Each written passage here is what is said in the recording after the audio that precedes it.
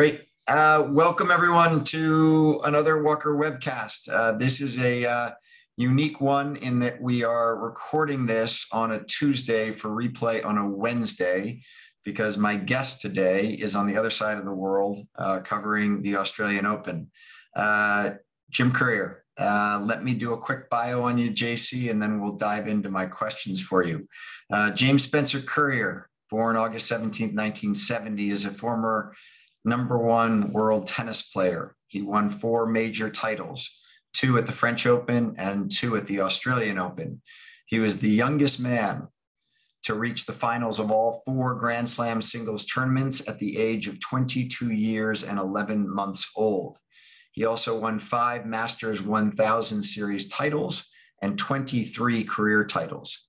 Since 2005, he has worked as a tennis commentator, notably for the host broadcaster of the Australian Open, as an analyst for the Tennis Channel.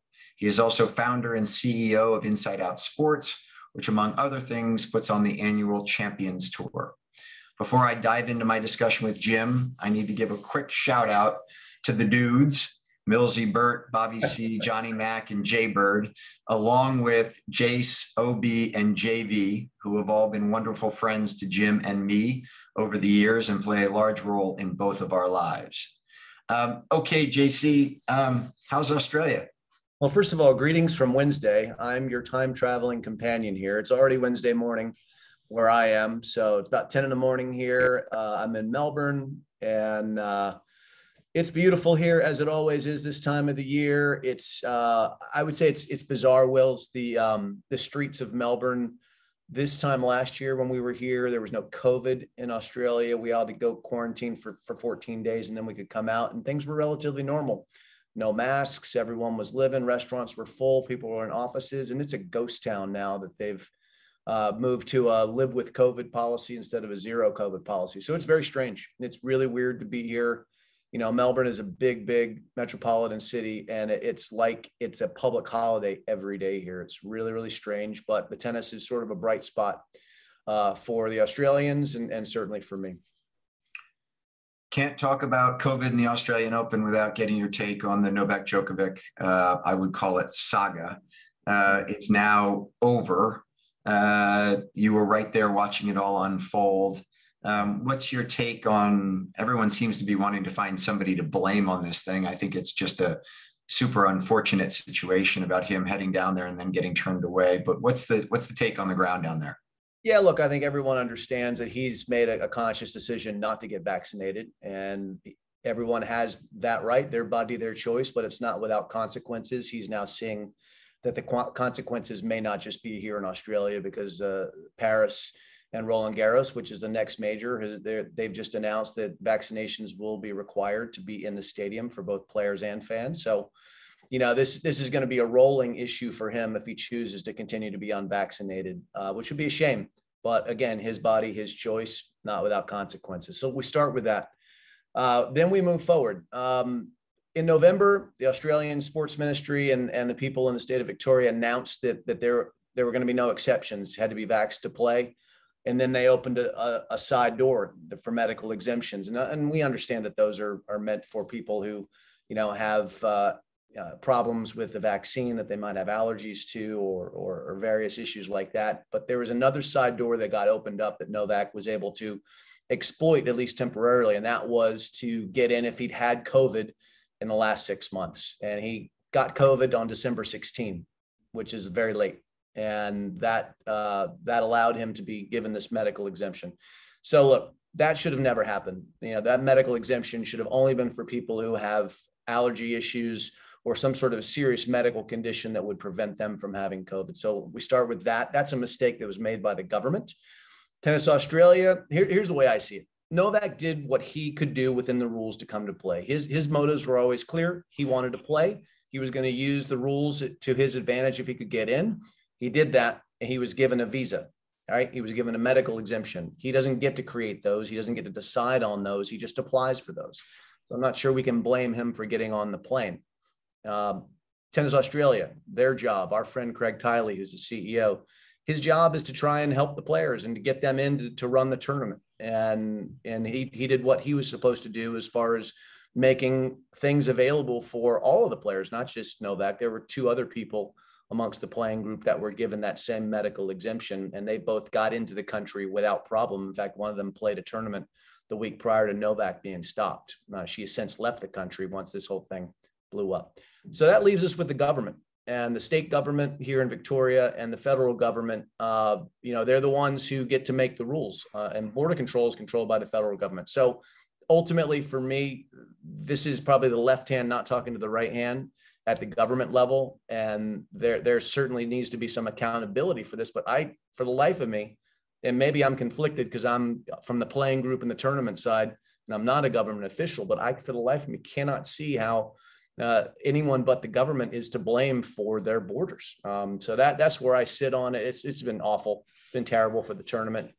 And of course, it could have all been avoided if Novak had gotten vaccinated. But, again, that's not something he seems to want to do. What's your take on it? If you were a betting man, would you think that he plays the French? Thankfully, I'm not a betting man. That's a tough call. Effectively, in the short term, he's doing serious harm to his legacy if he's not able to play, right? Because he's the dominant player still today. And he has a chance to add to his already, sparkling credentials. And if this is where his career if he chooses to die on the vine on this issue, that's going to be a remarkable story in the rearview mirror. It's happening in real time. And one thing we know about Novak, he's incredibly, incredibly determined and dogged, and he is a fighter. And especially when he has his back up against the wall, he loves to play against a big crowd. This is a pretty big crowd of people who want him vaccinated out there in the world. So it's a tough one. I'd say it's a coin flip, honestly, but things could change. Maybe we move from a pandemic to an endemic, and then borders open up and people aren't as concerned about unvaccinated participants. We'll see. Do you think with Novak out, Jim, that if either Roger or Rafa win either in Australia or this coming summer, that there's an asterisk next to them becoming the all-time Grand Slam winner with him being out of the picture? Or do you think it's viewed as that's it, they're number one? Yeah, look, I think short term, some people might attribute an asterisk to it, but players miss tournaments all the time. Roger's not here because his knees, he's had 4 surgeries on it. Rafa's missed many majors because of injury. So in the big view, when you pull back from frame and look at their careers in their totality, I think this will be a blip as far as how their achievements are viewed. It's not going to be a blip as far as how Novak is viewed. This will be a part of his biography for the rest of his life. This is a massive international story, but I think it's not an asterisk as far as I'm concerned, because players miss tournaments all the time. And when you think about those 3 in comparison to all the other great tennis players of all time, who's the GOAT? Well, on statistics alone, Novak has a clear edge. He's tied with them with the metric that a lot of people consider the most important, as you pointed out, the majors. They all have 20 at the moment. But if you dive a little deeper, he has a head-to-head winning record against both Roger and Rafa. He's won all 4 of the majors at least twice. None of them have done that yet. He has the most weeks at number 1, which is really important. He has the most year-end number 1s. He just got past Sampras. He's at 7, and Sampras is at 6. So, I look at all of the metrics that are relevant in black and white, that are not emotion-based, and there's no doubt that if everything stopped today, he's the best. He's had the best career. But some people get emotional, understandably, because they're passionate about these athletes, and people will make a hard case for the overall picture, and some people will put this thing down here in Australia as a negative when you consider that. I've already seen that argument made by fellow players, retired players. So look, I'm much more black and white, and I try and take the emotion out of this discussion, but I know a lot of people can't. And on that same question, as it relates to the women, fair to say that Serena has surpassed both Martina and Steffi as the greatest female player of all time? Yeah, I think that's fair. And I think Margaret Court has the all-time majors record, male or female, with 24, but you have to factor in that she won a lot of those in the Australian Open when it wasn't well attended. And so I think you have to look at the Open era. And from that standpoint, you give Serena the edge over Steffi. And Steffi had 22 majors, and then Martina and Chrissy had 18 each playing at the same time. So, that's sort of the canon of the greatest female players of the open era. And I think that's kind of the best way to look at it. And, I'm hoping Serena is able to get back out like Roger. We haven't seen much of her lately, hoping that her health will allow her to get back out and keep pursuing her on-court dream. But, she's an entrepreneur. She's got a lot going on off court too. We'll hear a lot from Serena the rest of her life outside of the lines, but hoping she gets back in there before too long. Speaking about outside the lines, I'm assuming you've seen the movie King Richard. I have. What'd you think about it? I thought it was great. First of all, it's really, really difficult for tennis to be portrayed well on screen, just as far as the actual shot making. So that part was really, really well executed. And I love the storyline. I love that they ended the story at the beginning of their careers. I mean, that's such an interesting way to present their unbelievable story. Will Smith was amazing, I thought, as Richard. We all know Richard within the sport. He is a real character, a really bright guy who had a vision and he executed on it. And he's complicated, and they portrayed a lot of those complications. Was it a little puffier? I mean, of course, when you have the family executive producing it, they're going to sand down some edges that everyone has in their lives. But it was, I thought it was a really interesting inside look to family dynamics and dream pursuing and sacrifices made and all those things that people that tend to excel go through. So you had those dreams as a junior tennis player growing up in North Florida, actually where I am today. Talk a little bit about life before you headed off to the Nick Bollettieri Tennis Academy. You were a baseball player and a tennis player, and a very good baseball player, as I recall. What was it that made you give up the diamond and head towards the court? Yeah, so I came from Dade City, Florida, which is a small town in Central Florida, and played Little League baseball, played soccer. My parents played social tennis, and as a result, my sister and I would follow them along and hit against the racquetball wall, and that's sort of how I fell for the sport. And then I fell into it. My parents started entering me in tournaments because I loved playing it. And one thing you have to remember, when we were growing up, Wills, unlike today, there was a real seasonality to sports. You didn't play baseball year round or football year round the way that kids, or lacrosse year round, the way that kids can now. It was a spring sport, baseball. And then I had a lot of free time to fill, and I wanted to play sports. It was fun. So tennis was where I spent my time away from the diamond or the soccer field. And then at 13, I had to make the call because it was sort of a binary situation. If I was going to pursue baseball or I was going to pursue tennis. And in tennis at that stage, they still have this, they had ranking systems. So you knew where you stood relative to your peer group, not only in your state, but also in the nation. Baseball at that point didn't offer that. So you had no way to judge if you were good or not, really, other than your local competition. So pretty easy call for me to make. I had a good national ranking in tennis, and that's when I put the bat and the glove down and went all in on the racket. You play tennis as a righty, but you play golf as a lefty. When you were playing baseball, did you hit lefty and throw righty? Absolutely. And then here's the weirdest thing about me. I right-handed.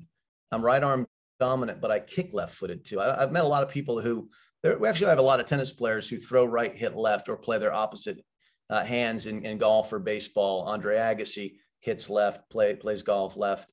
Marty Fish, a great golfer, does that. Lendl, Laver is a lefty who plays golf righty. So that's not unusual, but they all kick with their dominant side. I don't. I'm a little screwed up. You know that all too well.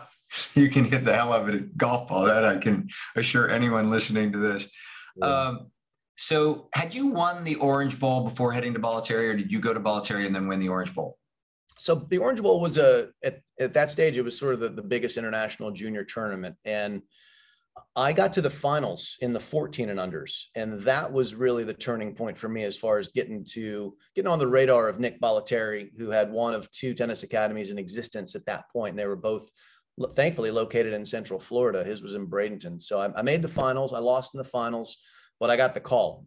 Nick's guys called up our house. They just, we had phone books back then. They just called our house and offered a scholarship. And I was unbelievably grateful and excited to, literally, I dropped out of public school, joined a private school that Nick set up for me, days later.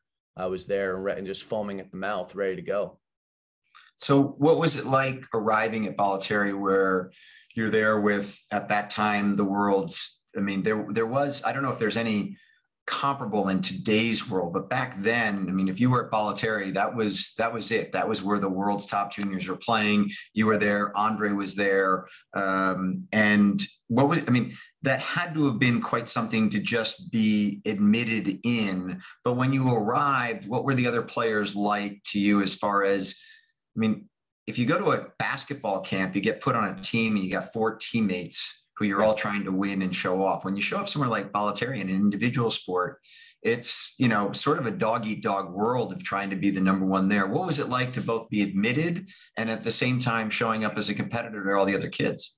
Yeah, it was an interesting dynamic. You frame it really well, Willie. I also started in January, so I didn't come in at the beginning of the school year where there were a lot of new faces that would be joining in September. So I came into an area where everyone sort of made their friends. They had their cliques. There were 130 of us, about 100 boys, about 30 girls, all, you know, various stages of primarily high school, some a little younger. And you try to fit in. Now, I knew most of the people in my age group because we played the same junior tournament. So I knew them. They were my peer group. They were in many cases friends, but in all cases competitors as well because of the nature of our sport. So I got thrown into a room with 7 other guys. Andre was one of those guys. So it's a 2-bedroom condo with, you know, 4 bunk beds in each room. And, you know, they were already kind of dug in, if you will. So I was the outsider and I had to throw elbows to make some space and try and find space on the court as well and get Nick's attention. It was unbelievably competitive. It was amazing because now I'd gone from training at home, you know, basically scrapping and scrounging and driving everywhere, having my mom drive me everywhere to find good practice after school, to now going to a half day of school and then just being on the court or in the gym or on the track and training like a professional, which was incredible. And it was a fast track. It was really something.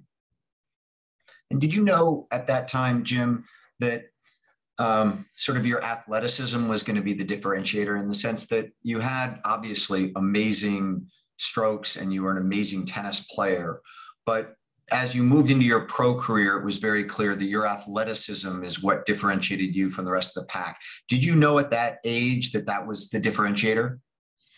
No, I didn't, because again, the pond was getting bigger and it was getting deeper when I went to Bollettieri's, because now at this stage, it's not just a national group of players. We had international players like Goran Ivanisevic, who was also coming in. And you also had professionals like Aaron Krickstein and Yannick Noah and Carling Bassett, you know, top 10 players training there. So you got a view of what it was really like at the top. And while I knew my tennis game was pretty good, you know, it wasn't clear that I was going to be more athletic. And I would argue with you that I wasn't. I'd say if we did an NFL combine, for example, of the players at Bollettieri's, I would have tested on the higher end of the scale, but I wasn't off the charts. There would have been better raw athletes, but that's what's interesting about sport. And it's sort of macro view down to, you know, it's not always the smartest. It's not always the fastest. It's not, you know, they're not always the ones who get to the top of the food chain. There are lots of X factors. And I think one of my strengths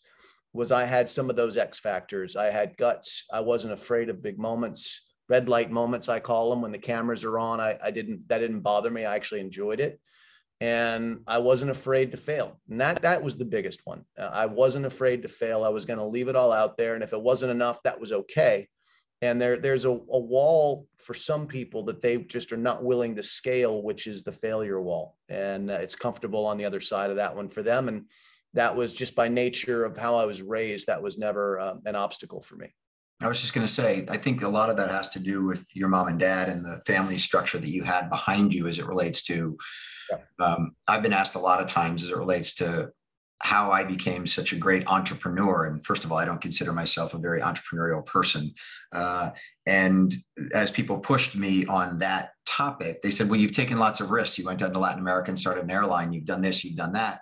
And one of the things that I always had in the back of my mind as I went to Latin America and did various things was that if all hell broke loose, I could still go home, have caring parents, have a hot meal, and I could kind of I could restart, if you will. And it would appear to me as if when I think about Bollettieri at that time, a lot of kids were there that tennis was their only thing. That was like all it was. And they had a lot of pressure on them to succeed. Whereas while you were fantastic and incredible at it, you were there at your desire. And if you decided you weren't going to do it, your parents were still going to say, come on home and figure out what the next step's going to be.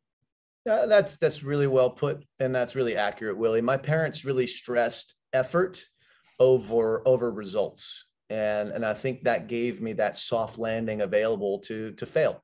And I also wasn't someone that my parents said, oh, you're destined for greatness. You're an amazing athlete, this, that, and the other. They were just focused on more the day-to-day, try and be a good person, try to behave in a way that will be proud of you and do your best. And eventually good things will happen, as opposed to some other of my peers who had all these expectations placed on them that they were destined for greatness. And the subtext of that is if you don't become great, you're a failure. And I was never propositioned with what failure for me would look like other than a lack of effort. And I also ultimately knew that the tennis would be a conduit for something good in my life, in a way that, my father was a baseball pitcher at the University of Florida. And that's how he got his start in his world, was getting a scholarship. And I knew that I was at a good enough level to get a scholarship. And my parachute was going to be a free ride to a good college that would then set me up for something else in life. And I was also learning skills that would allow me, I would think, to be a successful business person and a successful teammate in an operation, because I had work ethic and I had discipline and I had ethics in general, because tennis, you have to call your own lines, and cheaters are widely known in the community, and that's not a good thing to be considered a cheater. So there's all these lessons that you learn, and there's the macro and the micro, and all of it congeals. But I saw plenty of players who had these expectations that weighed them down. I was lucky not to have that, because my parents did an amazing job with me and my siblings. So one of the first matches where, if you will, the expectation was that you were going to lose was you against Andre, 1989 French Open, where you are both the two Nick Bollettieri proteges. You go to Paris and the two of you go head to head. Huge day for the Bollettieri Tennis Academy of having the two of you play. Nick is sitting in Andre's box, not in your box. Talk for a moment about walking out on the court and seeing your coach sitting in your opponent's box rather than in some sort of mid-court seat, and what that did to drive you that day. Sure. Well, let me give it even a fuller picture than that, because I was training at Nick's. I was traveling with one of Nick's coaches, a guy named Sergio Cruz, had been assigned to me and was traveling with me on the tour. So I was part of the Nick stable, and I spent time with Nick. He was sort of the master coach, and then Sergio was the day-to-day coach. But, Andre was high profile, and that was a big part of Nick's strategy, was to use the promotion of being out on tour with Andre and some of us as well, to help promote the academy and drive business to the academy. So I was a kid, right? I was 19. I was super focused on myself, as most athletes and most 19-year-olds tend to be. I didn't have a view of Nick's lens at all. So I was deeply hurt when I walked onto the court and I saw Nick sitting in his box. I didn't anticipate that. It was a gut punch. It was motivating. It fired me up. It wasn't like I didn't want to win the match anyway. Andre and I'd had some battles on tour already at that point. And I was able to win on that day. It was actually a match that happened over 2 days. So I even had more time to let the fire burn overnight after the match got called for darkness, and we had to resume the next day. But it was a fork in the road for me. Nick did me a favor in many ways. He did me so many favors. And we certainly are very good friends today. We bridged that gap after I grew up and understood life a little bit more. But it was a fork in the road, and I left immediately after that tournament. I packed up my stuff and went my own separate ways. And it was a time to grow up in a way and leave the nest. And so Nick, he regrets it since, but ultimately he did me a favor. So fast forward from there, 2 years later, June of 1991. You and Andre back at it, finals of the French Open. You're down and there's a rain delay. You go in, you keep your thoughts on what you need to do, and you come back out and you win the fourth set 6-1, fifth set 6-4, and you end up being the 1991 French Open champion. I've watched that match 1,000 times. I've watched you drop to the ground when you win. To those of us who have absolutely no idea what it's like to be there on center court at a Grand Slam when all of a sudden it's all happened, what's that feel like? I mean, seriously, like you're there. Is it an out of body experience? You've had that feeling, and I'll because I've only had it a few times in my life, but I would imagine most people listening to this will have had that feeling, and it's the same feeling you had when your child is born.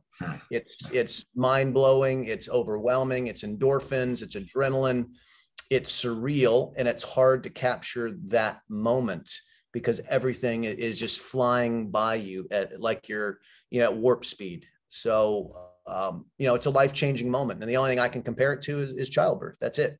My life changed on that day. I fell to the ground in disbelief. And all those dreams that you have as a child, they sort of come together in one moment. And winning majors after that felt great too, but it didn't feel anything like that because I already had experienced that breakthrough, right? It's like piercing a veil that you didn't know what was on the other side of the wall. You finally get to see it. So it was surreal. It was overwhelming. And the next 48 hours were an absolute blur before the adrenaline finally came out of my body. And I went, oh yeah, Wimbledon's about 10 days away. I better get my stuff together and kind of get ready to go again.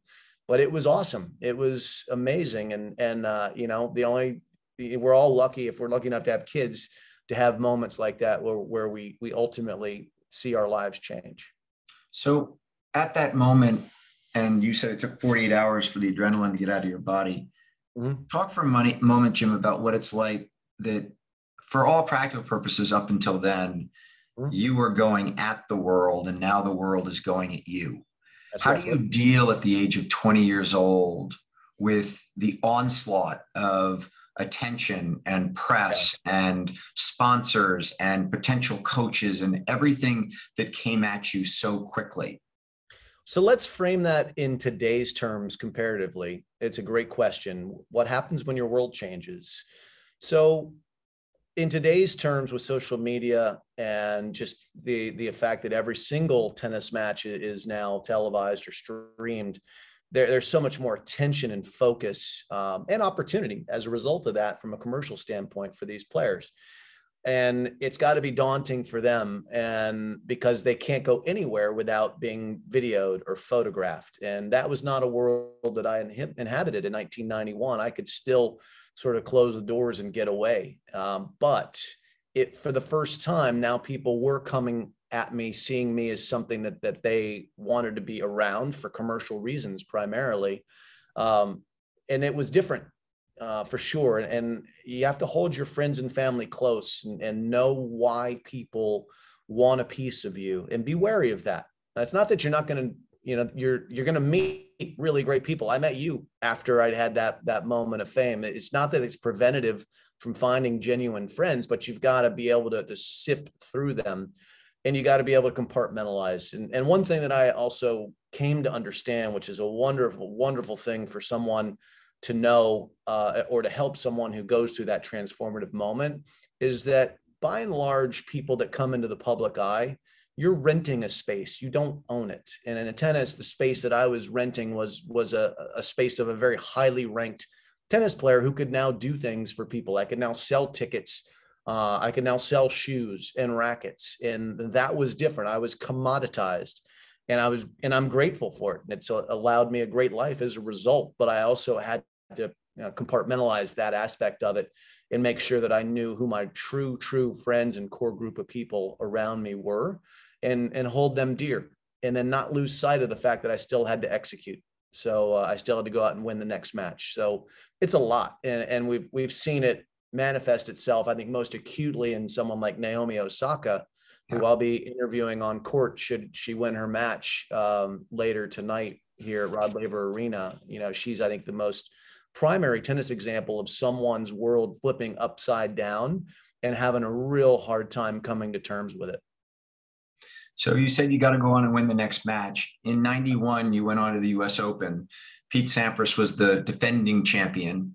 Many people watching this will remember that 91 US Open was also when Jimmy Connors, five-time US Open champion at the age of 39 years old, came back and made it all the way to the semifinals. Sampras ran into a wall in the quarters against you. Jimmy Connors ran into a wall in the semis against you. Before we get to the end of that U.S. Open. I ran into the wall. Yeah, exactly. I was going to say when you ran into to Edberg's wall, but before we get to the Edberg wall, talk for a moment about that semifinal match against Jimbo, because all of us who were watching at that moment, the story of Jimmy Connors qualifying and getting to the semis was just this amazing story. And then here you are, the emerging great American star. And obviously you just taken down Pete, who also had won the year before. So there's this whole new cohort of up and coming Americans. You've just won the French. You're playing Jimmy Connors in the semifinals and you beat him. I can't imagine it must have been a wild atmosphere at Stadium Court in Flushing Meadows. And how did you keep your head about you as they should be rooting for you because you're the emerging American star who just won the French Open. But at the same time, there are a lot of people in that court who want Jimmy Connors to have another shot. Yeah, that was Jimmy Connors' U.S. Open. No one remembers, besides you and me, that Stefan Edberg won that title. It's all about Jimmy, and rightfully so. You know, he was the lion in winter. He turned 39 during that tournament, and he kept winning dramatic match after dramatic match. And it was amazing. It was awesome for tennis. And I didn't want to be the one to go shoot Bambi. I didn't want to be the one to kind of kill the buzz. I mean, Sean McManus and all the CBS team are still mad at me that I stopped Jimmy from getting to the finals. That cost them probably a couple of points on their quarterly earnings. But the way it goes is Jimmy had also played a lot more tennis than I had, so I knew that I had a physical edge on him. I'd played him before and I'd had success against him. I was confident and I was fresh. I hadn't lost a set. But I was afraid. I was really afraid of that moment because, it's a 20,000 seat stadium. At that time, it was Louis Armstrong Stadium was the main court. And there were going to be 10 people cheering for me that day. And they all were in my player's box. And that's okay. I knew that. And that wasn't a surprise to me. But walking onto the court, you had to walk through a rope line from the locker room to get to underneath the stadium. That was felt like I was being fed to the lions. And then you walk onto the court. And you just got to try and keep your head together and focus on what's in front of you. And that's easier said than done. But my main goal in that day was to just stake an early lead and try and silence the crowd. And that's kind of the one beautiful thing about, sports is if you've got, a marauding audience there, if you're the one who's in control, they can motivate and they can scare you, but ultimately they can't hit the shots for Jimmy and they can't stop you from hitting yours. So I was able to kind of use all the factors of how the matchup actually worked okay for me, how I was fresher than Jimmy, and take the crowd out of it a little bit early on. And that helped me get through there. But I can't tell you I wasn't more relieved than happy when that match was over. That's the truth, is that for me was a huge relief to get through that match because, I knew if he did get a lead, that it was going to be incredibly raucous and loud, and he was going to ride the wave. That's the one thing. I also knew that if they got going, that motivated him. And if they were quiet, that might pop the balloon a little bit. And then ultimately, I think that's what happened. So you then run into the Stefan Edberg buzzsaw in the finals and lose in straight sets. But then turn around, 4 or 5 months later in Australia and avenge that loss to Edberg by winning your first Australian Open. You've gone from, as you said, in Roland Garros, that incredible feeling, your first major, to now your second major title and beating someone who'd just beaten you in the US Open finals. Talk for a moment about what you remember about Australia and the first time winning down under. Yeah, well, I was really anxious going into that match because he'd blown me out in the US Open final. I really was just focused on, I just need to win a set here somewhere in the first couple of sets to get settled in and to prove to him that I could stay on the court with him. And Edberg is a guy that I'd played actually quite a bit before that US Open final. My very first ATP final was in Basel, Switzerland, which is ironically where Federer is from and was a ball boy at a certain stage. And at that point in time, those were best of 5 set finals. And I beat Stefan in a 5-setter, 7-5 in the 5th to win my first title. So I knew I could beat him, but he rattled me in New York. And in Australia now, I came out with that simple mindset of let's focus. Let's try and keep it simple. Let's not think too much about the past. Let's just try and execute our game plan and get a set, in the first couple sets, and then settle in and go to work. Because I knew I was incredibly fit. Tends to be hot in Australia. I thought that would be an advantage for me.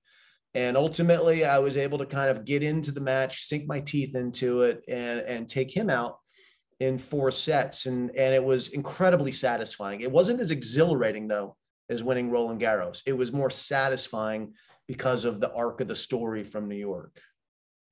And at this time, Jim, there was a real sense that the new generation of players was coming up and that the older generation was sort of exiting at this time. So I think in that Australian Open, Lendl and McEnroe, as well as Becker, but Becker didn't retire for a while, both played. And then in the next Wimbledon, that was the last time that Mac as well as Connors played in a pro tournament.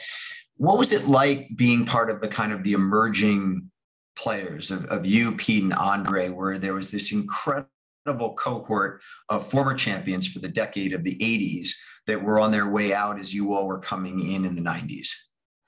Yeah, it was interesting because we heard all about, who's next. That was the story when we were teens. Who's next after this amazing generation with Jimmy and John and Arthur Ashe and Stan Smith. We just always had major champions. So they were wondering who's next. And there was concern that there wouldn't be someone next. And Pete was the second to market as far as that goes, because Michael Chang, another one of our peers, was the first one of us to win a major. He won Roland Garros at age 17, incredibly. And then Pete won the US Open as a 19-year-old. So we got an early start, and then it all sort of settled in. Andre was the first of us to turn pro, had the first early success. He was the last of those 4 players to win a major, but he had an incredible career, winning 8 in total. And of course, Pete at 14 was the mark in our time on tour. So it was, in many ways, it was incredible to have that competitive structure within the United States of one-upping each other and competing and pushing each other and being dragged along and believing, because we saw Michael win a major, that we were close enough to do that. It wasn't something that only gods could do. Because when you're a kid and you're watching Lendl and Mac and Connors and these guys dominate, you think that they're not mortal. They're living in a box in my house. I don't know what these people really exist. And then you become one of them, and you see your friends become one of them. And then you realize they're just mortals who are pretty good at their job. But look, we thrived on that competition, and I think we really helped each other. But, there's also an argument to be made that if there was just one of us, that there would have been benefit there too. If you were the only one, you probably would have had more commercial success because it wouldn't have been divided. So, you can look at it through a lot of different lenses, but I'm pretty grateful that I was a part of that group that not only included people that won majors. We also had great players like Todd Martin, who made the finals of Australia and the US Open, and Mal Washington, who was a Wimbledon finalist, and David Wheaton, a semifinalist at Wimbledon. We had so many players up at the top or near it from America at that time. And it was fun to be a part of. Were you friends with Pete and Andre at that time? So Pete and I turned pro the same day. We trained together the first couple of years on tour. We played doubles together on tour the first couple of seasons. Andre and I always had a little bit more of a spicy relationship because at Bollettieri's there was that dynamic. We were living in the same room the first semester, fighting for attention. Well, I was fighting for attention. Andre already had it. So there was always that dynamic. And it's interesting because Andre and I are close now. He's as time passes and you evolve, you realize how much you have in common with these people in spite of your differences and all the shared experiences. But we were also part of Davis Cup teams together. We spent time on the bench, pulling for each other as well. So it was complicated because you're also trying to take the most precious things away from each other in the big tournaments that you're all dreaming of winning. So it's a complicated deal, but we've all come out on the other side pretty well, I think. Talk about that Davis Cup experience. You won Davis Cup in 92 and 95 in Russia, playing them on their home court. What was it like going from being in such an individual sport to being on a team and having to work with these people who you compete with every day on the pro tour to actually being teammates? Davis Cup was fun. Those were some of the best weeks of my career. I loved the build up to it, where we were just training and playing cards together at night, eating all the meals together and vibing. I love that as much as the actual competition, although the competition was incredibly meaningful. To play for the US, to play for your teammates, to play for the tennis fans. It was, I mean, what an honor to be a part of. But all those hidden moments where you're getting a little closer to the people that you're literally like trying to punch out on the court the next week. It's like amazing dynamic. Of course, you can compare it to Ryder Cup and President's Cup in golf, but the difference in golf is that golf, they play the golf course. Yes, they play against each other on a week-to-week basis, but you can't play defense in golf. All you can do is go low. In tennis, what I do implicitly affects you and vice versa. Strategy matters, defense matters. It's more akin to boxing without the blood and without the bruises in a way. It's one-on-one. So it's an interesting dynamic. I cherish those moments. I was lucky enough to be the captain of the U.S. team as well. So I saw it from the leadership side and trying to put those relationships together for the week. It's special, and there's nothing better, Willie, than hearing an umpire say, "Game, set, match, United States of America." That is incredible. You got that also when you were in the Olympics in '92, but yeah. Just on the Davis Cup, before we move off of it, you were team captain from 2010 to 2018. Is that role, Jim, more of a coaching role or a GM role? It's an interesting combination of the two, because all of these players have their individual day-to-day coaches. So you have to work with them and you have to be in the loop with them all throughout the year. So you know what the players are going through. But there's the coaching side of it, where you're uniquely on the bench and you're coaching the players in real time while they're competing. And you've got to be able to understand how to manage their personalities. I have to understand this is a management issue. You know, coaching is very much like management. You have to understand who you're talking to and how they hear things, because you could literally say the same sentence to two different players and they'll hear it very differently. So it's about understanding those moments. And it took me a little bit of time to figure that piece out.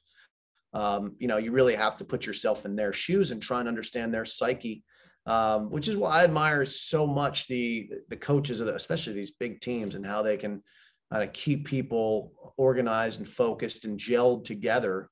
But I love the challenge. We never got there. We never made it to a final. We didn't quite have the horses in my time to do it. But it was a great experience for me. And, I loved every minute of it, except for those tough handshakes at the end of the matches when you've lost. Those are difficult, but, there's still something to that that's special. You mentioned we didn't have the horses to get there. U.S. hasn't seen an American major champion since Andy Roddick won in 2003. Yep. So we're in year 18 of a drought of an American men's major champion. After so long of the U.S. dominating this sport, other than the fact that there are three people from Spain, Switzerland, and Serbia who all are incredibly talented and have dominated the sport for the last 15 to 20 years, other than that minor point, why is it that there isn't an American at the top of the rankings today? Well, we can't avoid the minor point. Andy Roddick won one major, and then Federer got there. And Federer stopped Andy, who probably would have won 5 or 6 in another era. But Federer was there to block him, and you cannot underestimate how difficult it's been for anyone to break through from anywhere. You got 3 extraterrestrials playing at the same time with Djokovic and Nadal. They've been unbelievably consistent, durable, and successful across surfaces.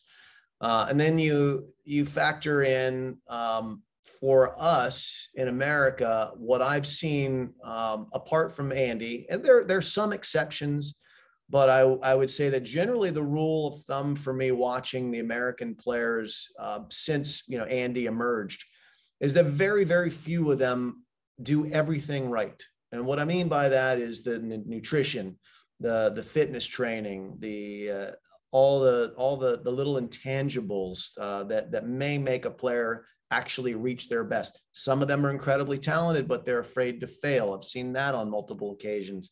Some of them are very comfortable. They make plenty of money. They make generational wealth not being a champion. because there's a dearth of Americans. And if you get to be one of the top Americans, there's enough sponsorship money out there or appearance fees at some of the smaller tournaments to make you think you're incredibly successful. And on a scale of success in the world, generally speaking, to be 15 in the world at anything you do is amazing. It absolutely is. But that for me is not the goal. I mean, yeah, of course we want to be successful, but for me, the thing that I sleep well at night on, and I think every player should aspire to, is be the best you can be. Explore all the options to be the best that you can be. See where it goes, and then when it's all said and done, if 500 in the world's the best you could be, good for you. And if it's number one in the world, even better. But for me, that's how I define success.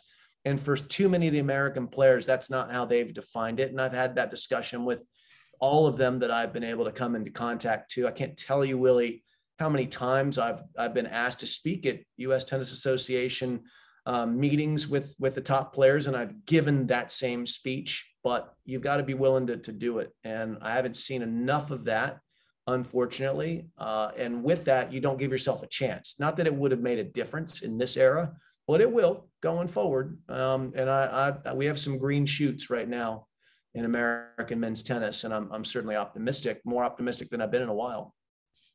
So you went on to defend your championship at Roland Garros. Does it still have to be about me? Can't we Yeah, it does. I'm almost done on that because I want to get to some other stuff before we end it all. But so you go on to beat Korda to win your second French Open. You then go back to Australia and defend your title against Edberg and beat him again. So you now got 4 majors in a little less than 2 years. Yeah. And that's the last major you win. Yes. Talk for a moment, Jim, about having been at that level where you've got such kind of, if you will, tight success. Yeah. You're the number 1 ranked tennis player in the world. You're seemingly have this long career ahead of you of continuing to win tournaments and championships. And then that, if you look back on it, you're still a pro for the next 7 years before you retired in 2000. But that was the top. That was where you got. Talk for a moment about what that was like once you've been there and trying to stay there, sure, or accepting that you're not going to stay at that level. Yeah. So, I mean, what I just laid out for you with Andy Roddick is by and large what I also lived. Pete Sampras was a better athlete. He was faster than me. Pete Sampras had a serve that was the best that we would see in our time. He had some assets that I didn't quite have, but Pete wasn't as organized early in his career, and he lacked consistency. Well, he got organized in the same way that Federer took a little time for him to get organized. And when Pete did, he not only pulled even, he pulled away. And there wasn't much that I was going to be able to do other than just continue to do my very best and try and get better in increments and see if I could, get there again. And unfortunately, I couldn't. But I was at peace with all that because I knew every night when I went to bed that I'd done everything I could that day to be the best tennis player I could be. And I was competing hard and competing well. And I would get close. I would get to more finals. I would get to more semis and quarters and be knocking on the door, but I wouldn't break through. And so be it. And that's, you have to understand that everyone has limitations and your job is to try and overcome them as much as possible. But there's a good chance, even if you're the best in the world, that someone out there is working hard to try and find a way to get past you. And you've obviously you try and prevent that as much as you can, but there's only so much one can do. So I'm at peace with that.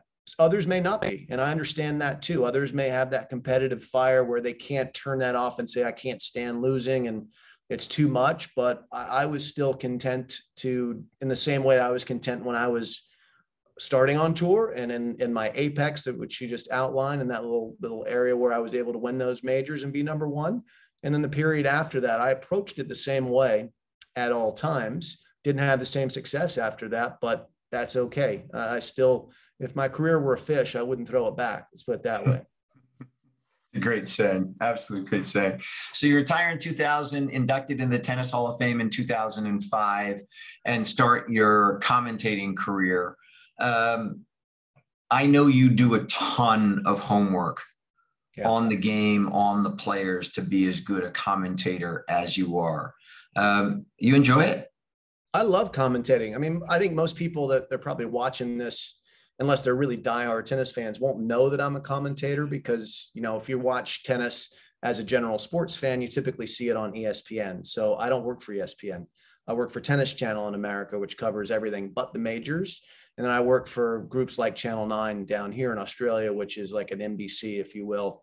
Or I work for Amazon Prime, for example, during the US Open for the UK feed. So I'm sort of, because Johnny Mac is so great at what he does, and he's sort of occupied the center of all those great jobs in TV, there's not been space for me to be a kind of an American commentator, if you will, but I love it. I'm incredibly grateful for the opportunities I've been given. I just love being in the middle of the action and being able to watch history get made. And I get to do that as a commentator and be a part of it, and hopefully shed a little bit of light on what is going on in the court and help the audience see it in a different way. I find it incredibly interesting from just a brain exercise aspect, because every day is different. And I'm trying to analyze and break down and use all the data that's now available to us to try and shed light on why something is happening. That's sort of the number one job for me, is to tell you why something is happening. If you happen to be watching a broadcast I'm on, you can see what is happening. You see the score, you can see the players, but my job is to tell you why that's happening and give you some context. So I find it to be really, really intriguing and enjoyable. And it's a performance too. I like to perform. So it's another way to perform in a way. You're very gracious in your comments about John McEnroe, who many of us who do watch tennis love to listen to Johnny Mac. But I wonder, Jim, you won Australia twice and the French twice. Johnny Mac won the Wimbledon 3 times and the US Open twice. He won. Do you think, what, excuse me? He won the US Open 4 times. Let's not short. US Open 4 times, and then Wimbledon 3 times or 2 times? 3. 3. Okay. So it's 7 versus 4. I got that. I guess my question is this. You won, if you will, of the 4 majors. People look at the US Open and Wimbledon as the 2 majors, if you will. Do you think that it changes a little bit had you won the US Open and Wimbledon rather than the French and the Australian, as it relates to you versus Johnny Mac in the commentating world? I mean, look, John retired sooner than I did. So he staked his position and did a great job and continues to do a great job doing it. And there is something to once you get into a seat in television, that it's awfully tough to get toppled if you're competent. It's safer for the executives not to have any risk. And there's no risk in having John McEnroe, do your broadcast, in the same way that in Australia, I've been in this seat for 18 years, believe it or not. So, if you get in and you're competent and you don't cause the executives heartache, you can hold on to your seat. But winning Wimbledon, that's the granddaddy. That's like winning the Masters in golf. It just has a cachet that's unlike anything else in the sport. And then if you're an American, the US Open obviously has massive cachet as well. So, I think if you're going to rank the majors in order of importance, you go Wimbledon, US Open, Roland Garros, Australia, historically. But, if you're from Paris, if you're from France and you win Roland Garros, that's probably more valuable, more important than winning Wimbledon even. Right. And I guess the person who's actually, from a commentator standpoint, gone and won Wimbledon is Chris Fowler, who went from being a tennis commentator to now commentating what I read in a Jason Gay article over the weekend in the Wall Street Journal called the Nick Saban Annual Invitational. But I met Chris with you down in Australia years ago. And Chris, I'm surprised he's still, quite honestly, I'm surprised he's still covering tennis after all of his success with college football. Well, he loves tennis. He's always been a tennis fan. Even before ESPN had the rights to tennis, he would come and watch tournaments. He was the face of College Game Day for years. And Chris is an amazing broadcaster. He's a good friend. And, the fact that he is involved in tennis, I think adds a lot of credibility to ESPN's coverage. He does a terrific job. And obviously he's the boss when it comes to college football for them. And, are they down there, or are they doing it out of a studio up here? They're doing it in Connecticut. Last year they had to do it from home, and I think they've realized some serious financial savings, honestly, and doing it remotely. And it remains to be seen whether they'll ever send everyone back here. Yeah. So in our few minutes that we have to close out, Jim, So you and Susanna have two boys. Given you growing up in competitive tennis and seeing what it takes to win, and seeing the kind of the perseverance to make it to the top levels, you and your boys have fantastic genes, given that Susanna was a very accomplished tennis player herself. Any pressure on the boys to play tennis or golf, or just find their own way in athletics? Well, there's no pressure on them from our standpoint. There's opportunity. That's the way that we frame it. We present them options to enjoy sport and music and things that they might be interested in, like monster trucks and dinosaurs. You know, we want them to have a very full experience as children. And both Susanna and I had wonderful experiences through tennis. We both played a lot of junior tennis and lived that as kids. And I also, as we talked about earlier, played a lot of other sports. So our boys have tennis rackets. They do take tennis lessons. They will not listen to either parent when it comes to instruction. So we have a wonderful coach for them who teaches them once a week. Golf, they're in golf clinics. They do some basketball with friends after school. Want to introduce them to team sports as well, and whatever else they're interested in. Our job, we see our job as parents, is to open doors for them to then walk through, and we'll follow them where they go. That's the way we see it. If we end up on weekends at tennis tournaments the way our parents did, I'll be happy. I won't be sad if that's not the case. I'll be just as happy for them to find another passion, but having a passion is really a requirement in our house. So they're going to have to find something to commit energy to just to keep them out of trouble. Well, I would say, Jim, that doesn't surprise me that that's yours and Susanna's attitude towards your kids. And I would say, from the documentary that was made on Nick Bollettieri, they talk about Jimmy Courier and when you arrived there and what your attitude was like and what your personality was like. And it's a real testament to you that attitude and personality endured throughout your fantastic career as, yes, a brilliant tennis player, but at the end of it all, just an absolutely fantastic person. I'm honored that you took the time to do this. I'm honored to have you as a buddy. Have a great time down under. And I greatly, greatly appreciate you joining me today. Willie, it's been my absolute pleasure to be on this. Obviously, I love you, pal. And I can't believe you wasted all this time researching. You could have just picked up the phone. Really, like, silly. It's just silly. But please give you, buddy. My best. All right. Good to see you. Hopefully I'll see you in person real soon. Look forward to it. Take care, bud. All right. Bye, pal.